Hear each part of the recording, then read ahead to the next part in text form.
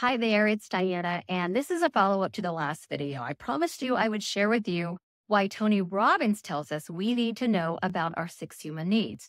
So at this point, I hope you've taken the quiz at sixhumanneedstest.com and you've identified your two primary needs. My top two needs were variety and growth. Now, that doesn't mean I don't need the other four, but what do we do with this newfound information? Well, according to my hero, Tony Robbins, there are several ways we can use our results to empower us. So, ready for the why behind the quiz? Here we go. First up, self-awareness. By figuring out your top needs, whether it's certainty or variety, you can steer your life with precision. Think of it as a personal GPS for navigating life's highways and byways. Moving on to relationships. Number two, knowing what makes your friends, families, or colleagues tick can transform those interactions.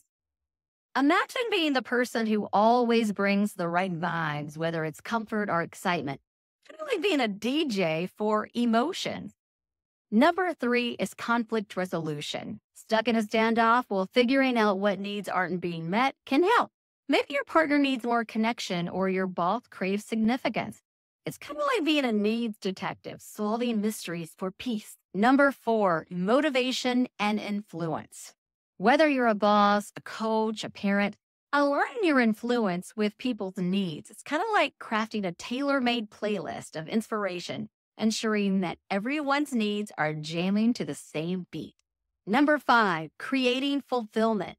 Dive deep into growth and contribution. These are the VIP needs that make life truly rewarding. Engage in activities that challenge and benefit not just you, but also those around you. It's about climbing personal peaks and lifting others up as you go. And the number six reason why we need to know about our six human needs, goal setting. Align your aspirations with your needs.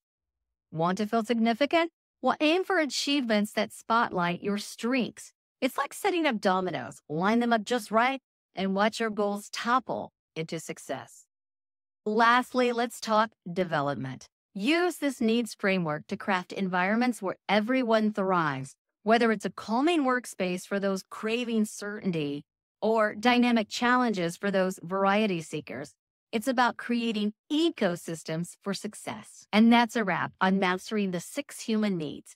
Implement these strategies and watch as your world transforms into a more understanding, motivated, and fulfilled place.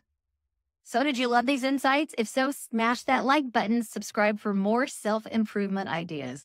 I'm Diana G, and remember, if you're not growing, you're just plateauing.